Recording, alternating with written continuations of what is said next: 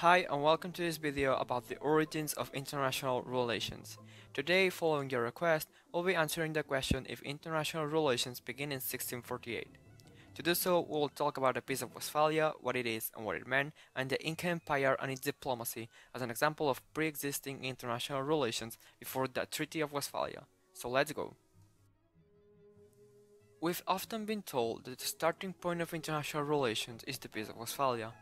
It was a turning point in modern history. It is considered to be the origin of some essential modern international principles. With the goal to end religious war and prevent future conflicts, it aims states to coexist peacefully with other sovereign states by not violating their borders and not interfering in their domestic issues.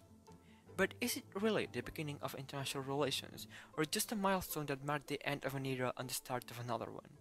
Did interaction between nations exist before it? Could we really consider it as an international relations? IR can be traditionally divided in four different types of interaction. In the first place we have war. It is the one that requires the highest interaction between individuals and political entities because of the logistics it involves and the amount of resources and people that need to be mobilized. Secondly, there's trade. The exchange of goods, needs of transportation that can be achieved through low interaction between political entities if the products are of little volume and highly demanded. Think of the Silk Roads. Or through high interaction, for example by sea. Trade also has an important role in the flow of ideas, knowledge, and cultural exchange. From a political approach, diplomacy is a type of interaction too. Conceived as negotiation through representatives of different political entities, it is used to avoid wars and as the main foreign policy tool. It included several strategies, among which trade agreements, intermarriage, and gift-giving. There is a last type of interaction between groups of individuals that includes religion and culture. From a social point of view, individuals can help to shape international relations through their actions and influences abroad. Think of tourism, religious authority, or cultural influences. It has been proved that there were international entities that fulfill these four conditions much before the Westphalia Treaty. These kinds of international relations have occurred between civilizations, city-states, and different polities. The Inca Empire that existed from 1438 to 1533, or Tajantisuyo in the Quechua language, was one of the biggest empires dated in history. It was located in the continent of South America and controlled such a vast territory. The first Incas were settled in Cusco, which set the beginning of the well-known empire that embraced the territories of the current countries of Peru, Bolivia, Chile, Ecuador, Argentina, and Colombia. We will focus on Inca's advanced diplomacy to prove that IR began much before the Peace of Westphalia, and we will explain why it was a landmark rather than the start of international relations per se. Let's start. The Inca Empire was characterized by its particular strategies for expansion. It may seem weird, but espionage was a common practice by the Inca community in order to fight against the enemy and then expand its territory. Firstly, the Incas used the figure of the spies, which were sent to the enemy's community. These spies could be messengers, explorers, or the aristocrats of the high class of the society to negotiate. This strategy was used to know how the enemy's society was organized. So, in further conquest, they would know how they had to coordinate the army and what tactics might work better. Speaking of the cultural relations between the Incas and the indigenous groups, most of them were for war reasons or conquering purposes.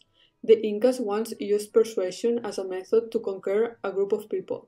One of the examples is the Musus, which were persuaded to voluntarily accept Inca rule and their friendship. This conquest was successful since not only the Musus let the Incas live in their lands, but they also gave to the Incas their daughters to establish more proper unions between both parties. Diplomacy was another kind of strategy in order to expand its territory, for example, with the activity of intermarriage. This process started establishing a relation with the leader of the new community by offering him some gifts such as wool or materials from the gods. Once the contact was accomplished, they established family ties with the tradition of intermarriages between the different ethnic groups, and this activity was carried out by the Inca ruler, so he married his daughter with a prestigious person from another community, and as a consequence, He established solid alliances with another community, and then the empire concentrated more power. Trade was another way of creating new linkages with foreign cultures, for instance, with the tribes of the Amazonas. This trade involved the exchange of knowledge and traditions between different systems or civilizations. They weren't isolated units in the middle of the continent. Having discovered the wheel yet wasn't a disadvantage for them. Thanks to the animals such as llamas or alpacas, the Inca Empire was able to travel on the roads united by bridges in the steep mountains.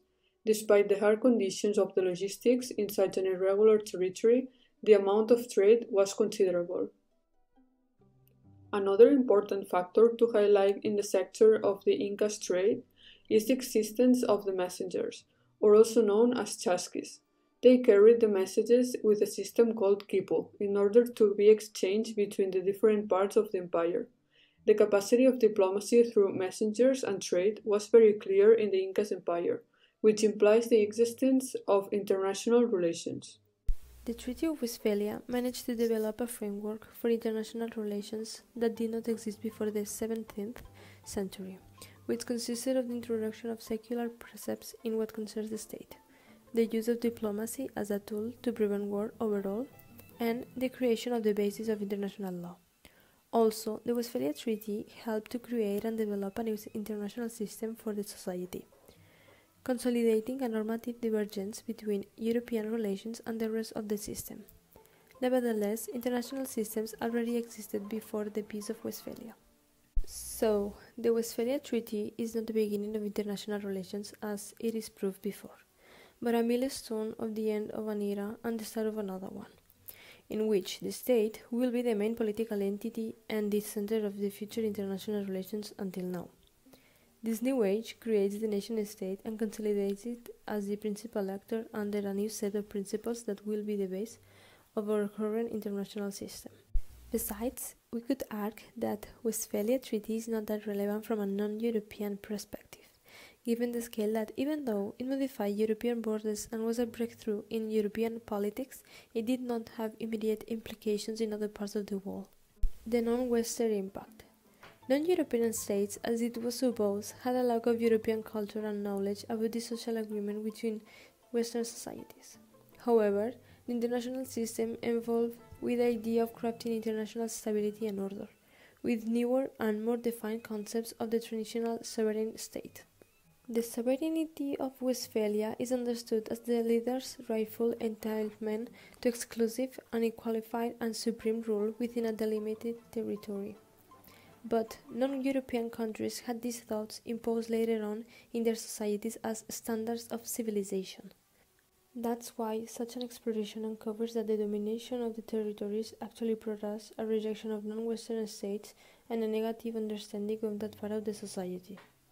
While Western societies had an understanding of their political and religious ideas that originated from the treaty, non-Western societies had a dearth of political and religious tolerance since they had a different culture and historical background. It is assumed that this continuous rejection of the European countries towards the rest is because they wanted to keep the intellectual and its political system as a reference for international relations. So, then, Western societies will maintain their power and their position of superiority towards the others. The final conclusion. To summarize, there are evidence of the existence of international relations at least 3,500 years before the Common Era, thus before the Treaty of Westphalia, as we have proved with the case of the Inca Empire.